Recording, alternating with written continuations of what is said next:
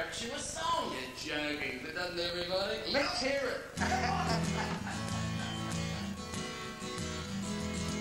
In '56 life was getting him down, so he packed his bags and moved across town to East Perth, a team of renown, down by the river. He won the premiership in that year, but some of the details aren't quite clear. John did it by himself, is what I hear. John, you're a winner. John, you're a winner. John, you're a winner. They don't come any bigger. John, you're a winner. He was the state fullback against the Vicks, trying to protect those big white sticks, always up to his dirty tricks.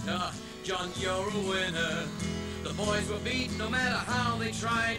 Who could stop the Vic surging tide? John thought of joining the other side. John, you're a winner. John, you're a winner. John, you're a winner. They don't come any bigger. John, you're a winner. The Cats rang John wanting someone new.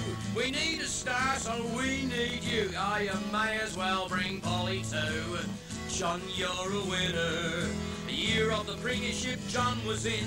Polly was great until Watsy pushed in. He only got a kick 'cause I kicked it to him. John, you're a winner. John, you're a winner. John, you're a winner. They don't come any bigger. John, you're a winner. Times have changed and so's the game. No larger than life seem to remain, but it's great to wander down memory lane. John, you're a winner.